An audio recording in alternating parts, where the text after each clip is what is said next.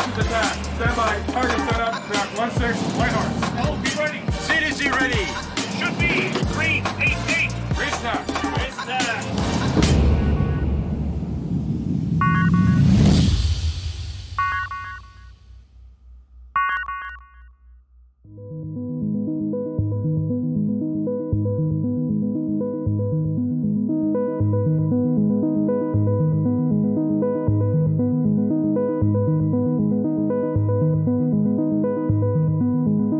As Victoria just came out of an extended repair work period, Victoria was fitted with leading edge of technology sonar that is very similar to what would be held by several of our allies.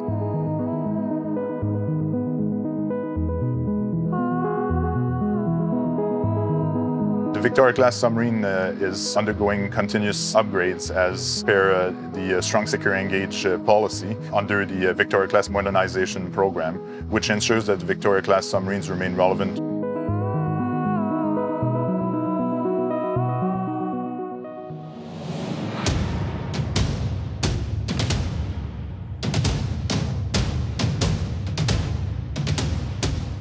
As part of those upgrades, this ensures that the Government of Canada has a very capable platform in order to control full columns of water within our domestic areas and also abroad.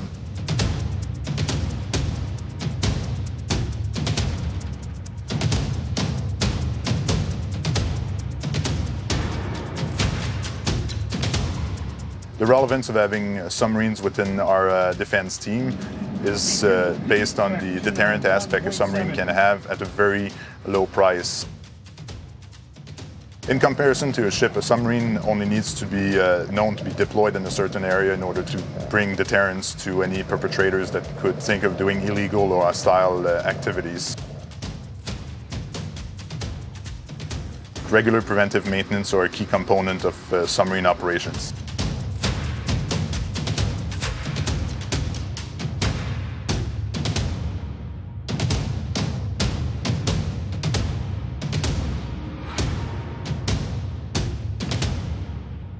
As HMCS Victoria now achieves a steady state following the completion of its basic single submarine readiness training, we are looking forward to carry on with force generating a lot of new submariners in order to support the Canadian submarine force as a whole. Keep going, one more. Try to pull down. Okay. So main hydraulics in line high, external hydraulics in line.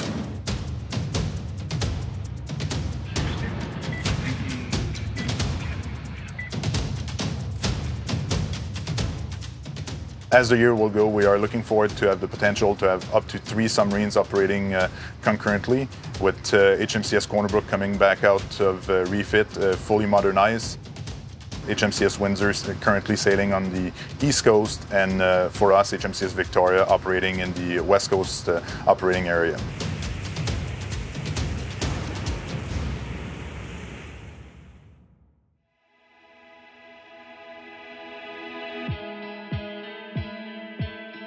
HMCS Victoria is currently operating within the domestic area of operation in support to continental defense.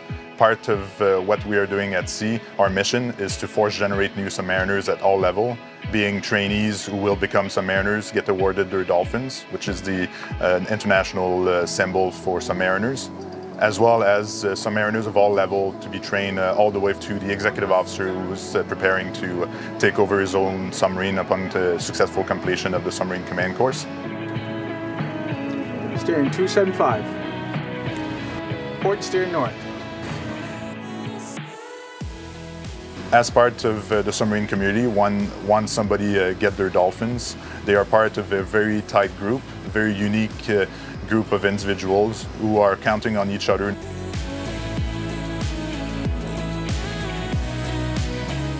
In order to ensure that peak proficiency amongst the crew, my approach is to set high standard and ensure that people are held to those requirements. It's important that every sailor feels included, and that in order to ensure that we are ready to proceed with safe and operational submarine operation, those standards are not relaxed.